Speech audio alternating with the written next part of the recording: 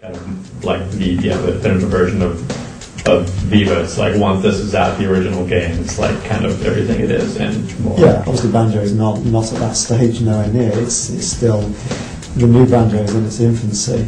So for like Banjo-Kazooie 3, was that the idea of like making your own vehicles and that central game mechanic? Did that evolve from coming up with new things to do with Banjo, or was that a separate idea that then, hey, this works for Banjo? It came from a separate idea.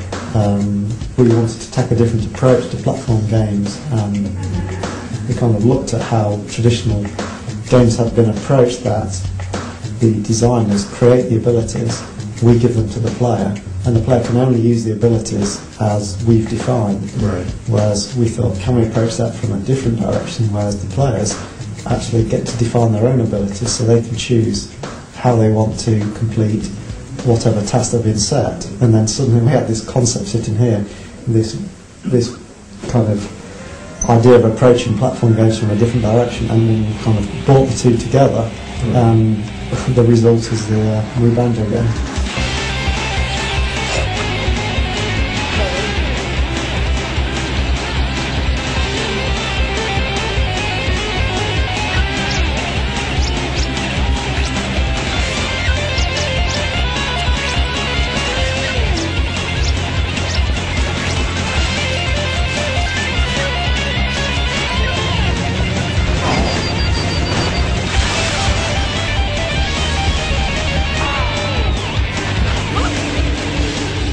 It came from a very simple idea of wanting to combine pieces with different abilities, but the beauty of the concept was the player could combine those pieces in any order they wanted to, and then at the end of it, whatever they created, you put into the game, and it would just work. But the player wouldn't need to kind of calculate very complicated processes. The software would do that, and no matter what you built, the size, the weight, the shape, you'd be able to put it in the game and it would just work. But until Xbox 360, we've never had a piece of hardware that's been capable of doing that. So that's where the idea of its infancy came from.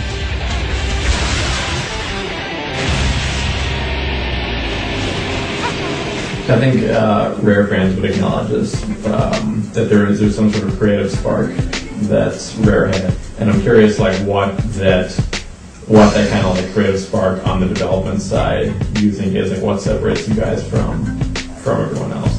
It's kind of difficult to say. I mean, I'm only familiar with how Rare works, and to me, that is normal. There is no fear of trying something different, even if we fail. I think that is probably part of it, not afraid to take a risk. So I guess along those lines, how much do you stick with something before you like abandon it? Yeah, I mean, has stuff gone pretty far down the line and then not made it, or? I was actually working on the game for 18 months before we decided this isn't working out, rather than probably taking the easier option of finishing it and just getting it out there. I thought, no, we want to do something that is going to be remembered, or is different, or is that we're going to be proud of, rather than just finishing something for finishing's sake. And it had a bear in it called Banjo, and we just basically thought, we can do something with this character. So we basically took the character out of the game we were developing and put it into the game that everyone knows as Banjo-Kazooie. So the 18 months wasn't a complete waste of time. We did get some bits and pieces from it.